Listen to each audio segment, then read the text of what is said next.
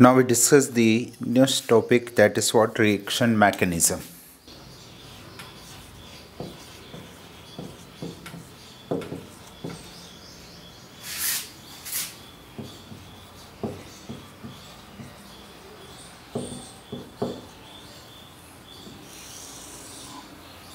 Reaction mechanism. Reaction mechanism होती क्या है? कोई भी केमिकल रिएक्शंस होती हैं, उसकी कंप्लीट स्टडी करने का मतलब ये होता है कि उस रिएक्शंस में बॉन्ड ब्रेकिंग और मेकिंग का क्या तरीका है उसका पता लगाना। ठीक है, उस रिएक्शन में जितने भी रिएक्टेंट्स या कैटलिस्ट यूज़ हुए हैं उनका क्या रोल है उसका पता लगाना। उस रिएक्शन की एनर्जी पिक्चर क्या है, एनर्जी में किस तरीके से टाइम के साथ वेरिएशन होता वो पता लगाना। ये सब चीज़ें, उस रिएक्शन में मेजर प्रोडक्ट क्या होगा और क्यों होगा ये पता लगाना। ये सब चीज़ें जो होती हैं उसको हम लोग कहते हैं that is what study of mechanism.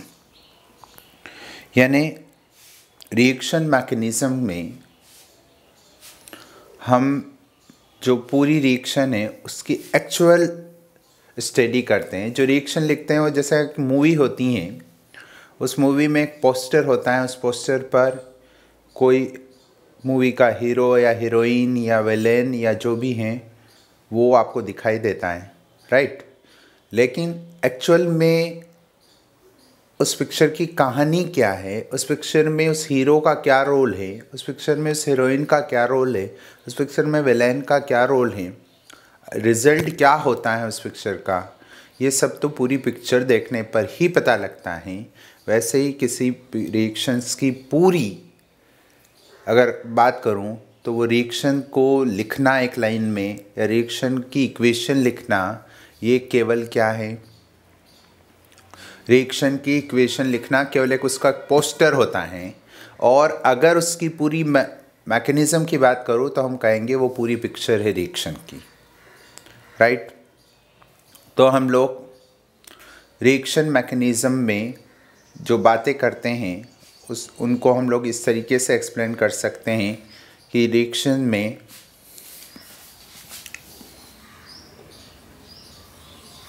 Mechanism में हम बात करते हैं, रिएक्शन मैकेनिज़्म में bond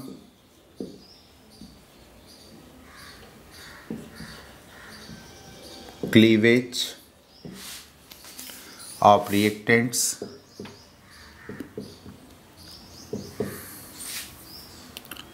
second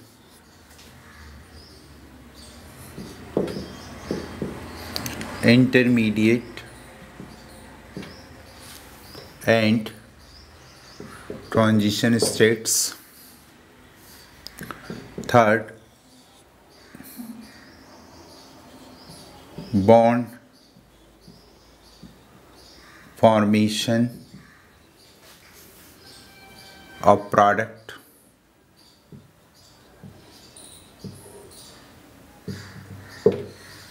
fourth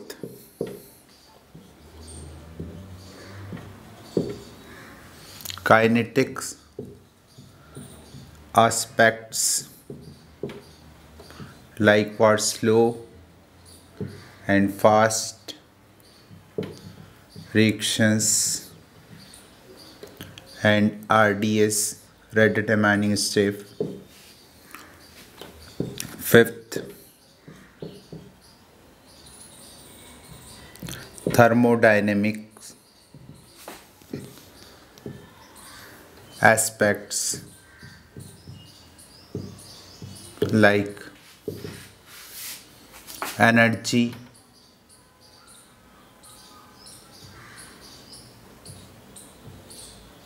profile,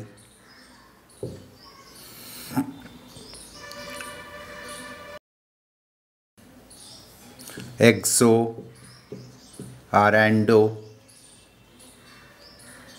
reactions, measure product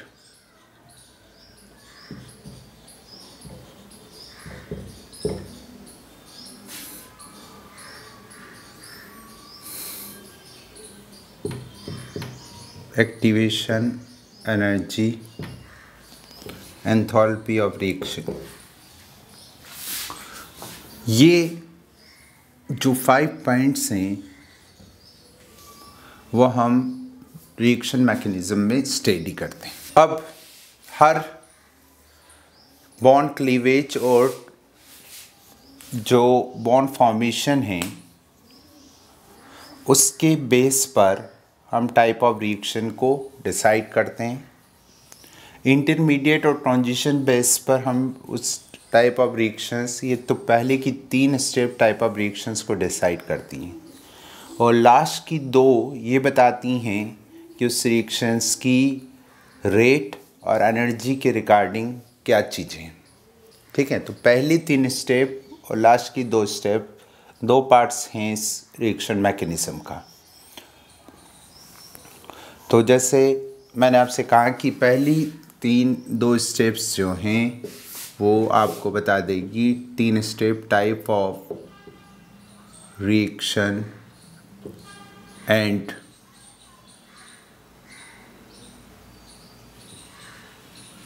mechanism, किस टाइप की रिएक्शन होगी और उसकी मैकेनिज्म होगी। पहली 3 स्टेप आपको ये इन्फॉर्मेशन दे देती है और लास्ट की 2 स्टेप्स जो हैं उन इन्फॉर्मेशन के बेस पर उसका काइनेटिक और थर्मोडायनामिकल एनालिसिस करती। राइट, अब मैं आपको बताता हूँ। पहले मैं आपको लास्ट की 2 स्टेप्स के बारे में डिस्कशन करूँगा। ठीक है, मैं मान लीजिए एक रिएक्शन से उस रिएक्शन में एक रिएक्टेंट आर है,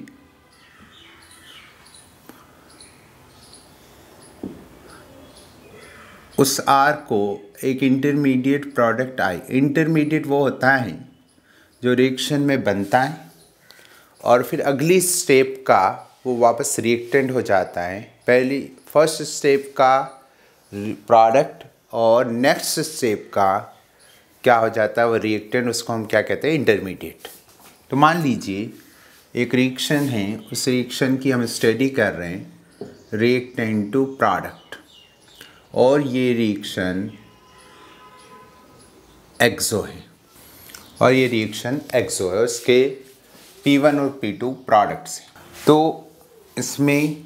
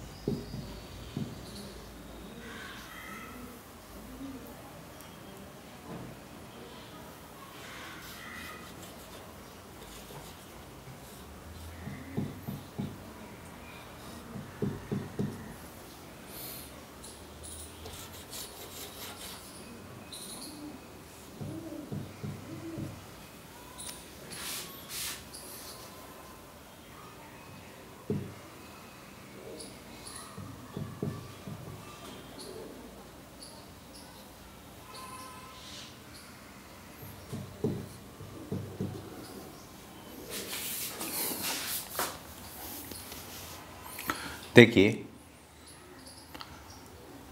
जो final product P1 and P2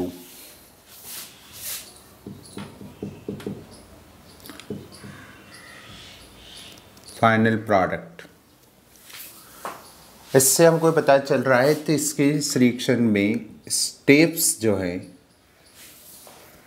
कितने स्टेप्स हुए हैं अगर वो फाइंड करें तो step 1, step 2 and step 3।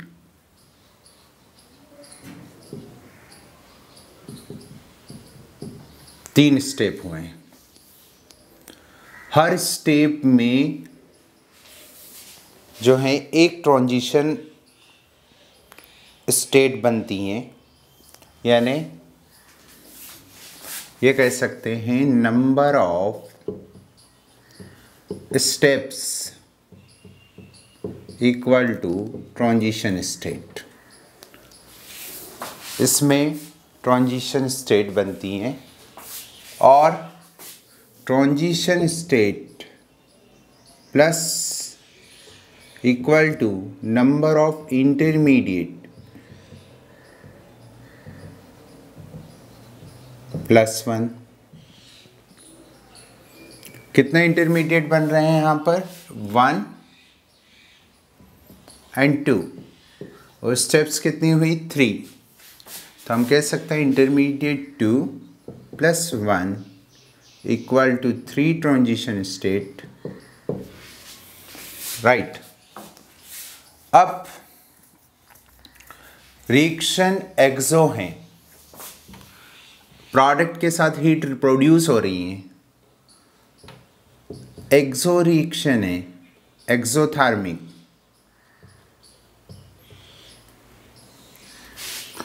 For exothermic reaction delta RH जो होता है वो नेगेटिव होता है। डेल्टा RH को हम डिफाइन करते हैं enthalpy of product minus reactants.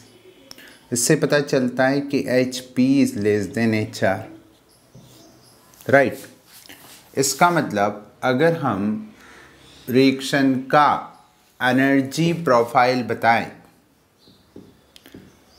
Reaction energy profile, तो यहाँ हम लिखेंगे एनर्जी और यहाँ लिखेंगे रिएक्शन की प्रोग्रेस को बताने वाला कोई भी फैक्टर, रिएक्शन कोऑर्डिनेट्स।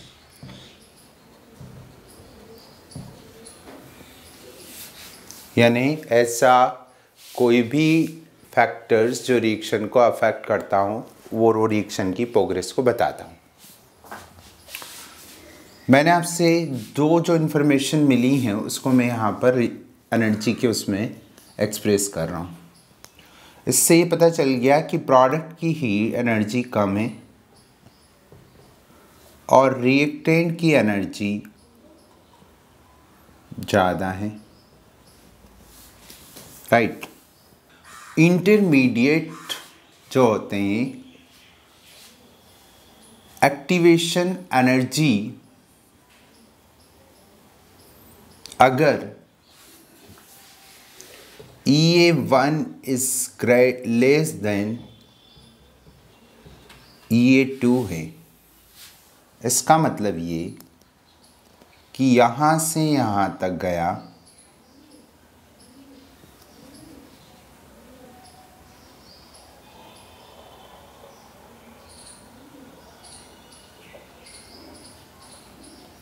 यहाँ I1 बना, ये I2 प्रोडक्ट बना,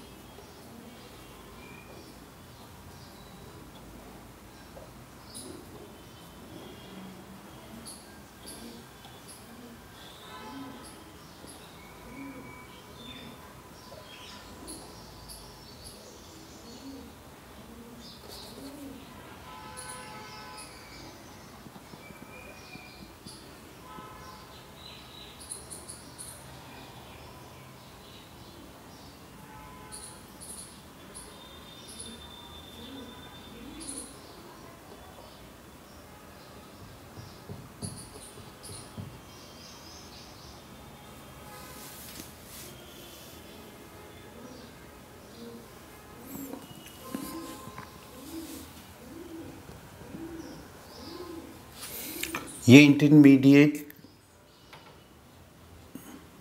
2 हैं, ये ट्रांजिशन स्टेट 1 है, ये ट्रांजिशन स्टेट 2 है, हम कहेंगे ट्रांजिशन स्टेट 3 है।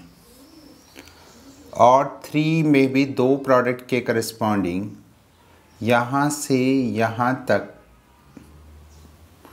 एक्टिवेशन एनर्जी EA3 है और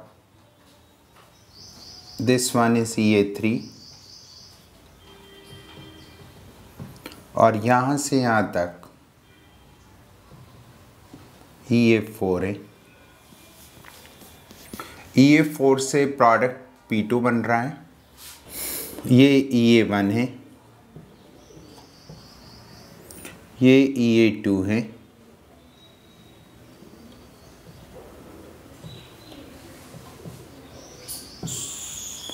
यहाँ से क्लियर हो रहा है कि EA2 is greater than EA1,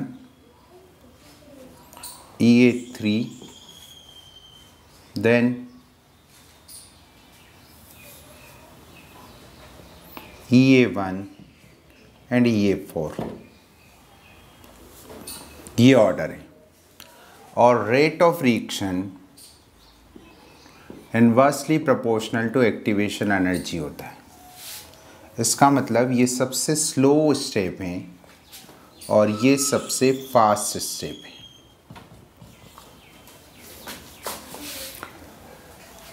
ठीक है, अब मैं जो इसका इंटरप्रिटेशन कर रहा हूँ उसको आप समझिए। यहाँ पर जो ट्रांजिशन स्टेट्स हैं वो कितने बन रहे हैं, 1 2 3। ठीक है, इंटरमीडिएट्स कितने बन रहे हैं, I1 एंड I2। इंटरमीडिएट किसको कहते हैं, जो प्रीवियस रिएक्शन के प्रोडक्ट और नेक्स्ट कॉन्जिक्यूटिव रिएक्शन के क्या होते हैं, रिएक्टेंट्स होते हैं। एक्सो हैं, ये कैसे पता चला, क्योंकि प्रोडक्ट की एनर्जी और रिएक्टेंट की एनर्जी अगर देखें तो प्रोडक्ट की एनर्जी कम है, रिएक्टेंट की एनर्जी ज़्यादा है। इसकी रेट डिटरमाइनिंग स्टेप कौन सी होगी, this slowest step is rate determining step.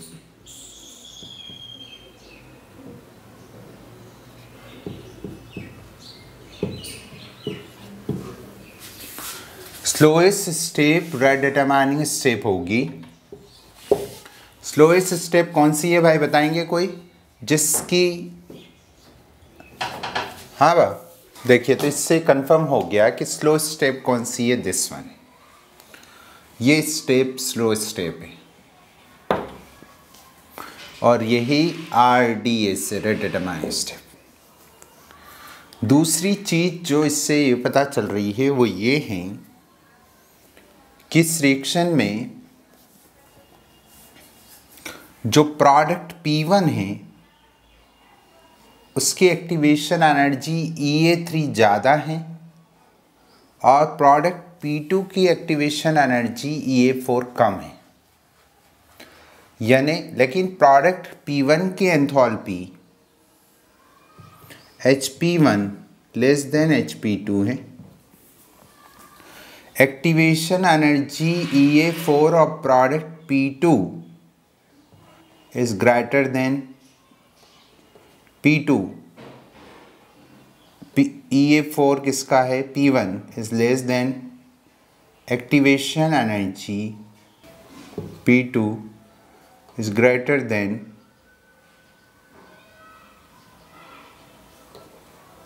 less than activation energy EA3 of P1। देखिए, इससे पता चलता है कि अगर रेट की बात करें तो rate of formation of P2 is greater than P1 और स्टेबिलिटी की बात करें तो प्रोडक्ट की स्टेबिलिटी P1 की ग्रेटर देन P2 है। अगर मेजर प्रोडक्ट P1 हो इसका मतलब रिएक्शन थर्मोडायनामिकली कंट्रोल्ड है। फोर्थ इंपॉर्टेंट बात जो मैं लिखना चाहता हूं, if more than one products are produce and the product which having low energy is more stable।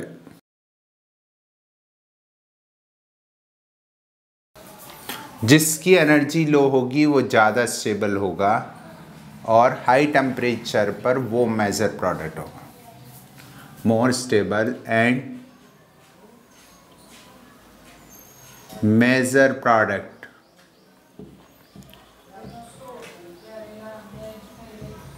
At high temperature,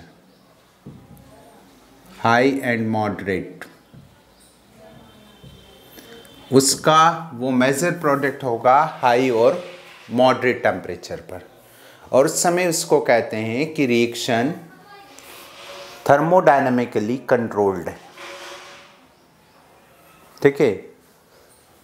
If more than one product are produced and the product which having low energy is more stable and measure product at the high temperature, इस base पर हम कह सकते हैं कि P1 major होगा high temperature. But जो fifth point है वो ये है, if activation energy of activation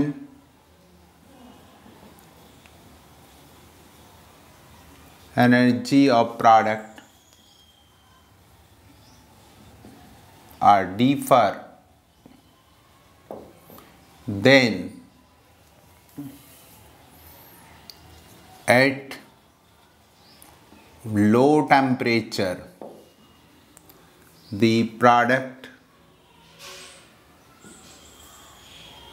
with low activation energy is measure product. Thus reaction is kinetically controlled.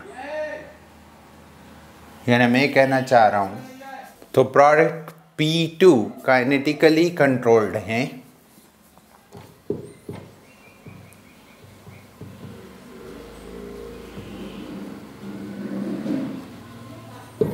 और P1 थर्मोडायनेमिकली कंट्रोल्ड है। राइट? क्लियर आ गई? समझ में आ गई बात आपको? तो ये एनर्जी प्रोफाइल डायग्राम से रिलेटेड है। एक और चीज़ यहाँ से हम ये बता सकते हैं कि I1 और इस ट्रांजिशन स्टेट के बीच में एनर्जी गैप कम है और I2 और ट्रांजिशन स्टेट के बीच में एनर्जी गैप क्या है, ज़्यादा है। तो जिसके बीच में एनर्जी गैप कम होगा उतना ही कैरेक्टर क्या होगा, उनका सेम होगा। यानी अगर दो स्टेट्स के बीच में एनर्जी गैप मिनिमम है तो उनमें कैरेक्टर्स क्या होंगे, बहुत ज़्यादा क्लोज होंगे। दैट्स वाई हम कहेंगे it having more character of I1 and less character of I2। Clear? इसकी बात करें तो इसमें दोनों के कैरेक्टर अप्रॉक्सीमेट क्या आएंगे, सेम। दोनों में बहुत ज़्यादा डिफरेंस नहीं है। इसको बोलते हैं हम लोग, डेट इज कॉल्ड हेमोन्स पॉस्टुलेट्स। हेमोन्स का पॉस्टुलेट ये कहता है कि जितना कम एनर्जी गैप होगा, देखिए मैं आपसे बता रहा हूँ, मान लीजिए ये डायग्राम बनाया, क्या क्या बातें पता चल रही इससे। ये रिएक्टेंट से प्रोडक्ट में जा रहा, ये एनर्जी लिखी और ये रिएक्शन कोऑर्डिनेट्स, ये ट्रांजिशन। एक तो एक स्टेप की रिएक्शन है, ठीक है, इसमें स्लो पास नहीं है, एलिमेंट्री रिएक्शन हो गई। ये इसकी एक्टिवेशन एनर्जी है। ये बहुत क्लोज है, HP के ज़्यादा क्लोज है, तो transition state is close to H product के ज़्यादा क्लोज है। और HP greater than HR that's why delta R H equal to H P minus H R greater than zero, यानी रिएक्शन कौन सी एंडो है। राइट, एक स्टेप में reaction है। इस रिएक्शन के बारे में कह सकता हूँ कि ट्रांजिशन स्टेट क्लोज है। ये लिखा, एक डायग्राम ये बनाया। राइट, और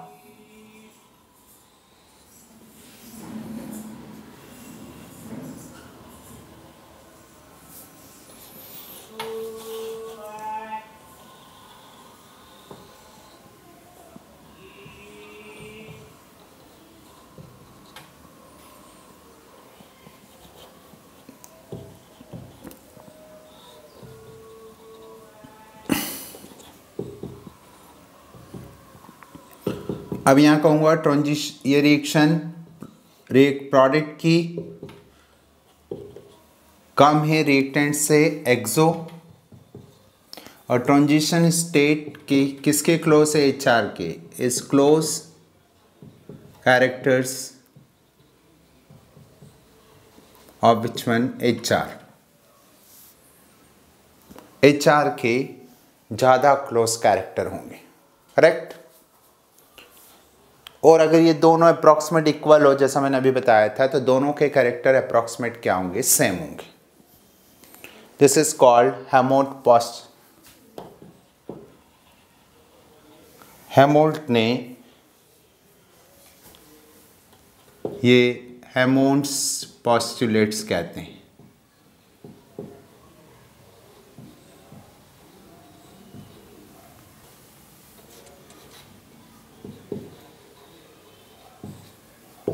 ठीक, ये मैंने आपसे रिएक्शन मैकेनिज्म में जो एनर्जी के रिगार्डिंग जो बातें हैं, या एनर्जी प्रोफाइल डायग्राम के रिगार्डिंग, वो सब मैंने आपको बताई थी। अब हम बात करते हैं कि जो केमिकल रिएक्शंस होती हैं वो कितने टाइप्स की होती हैं। Type of chemical reaction.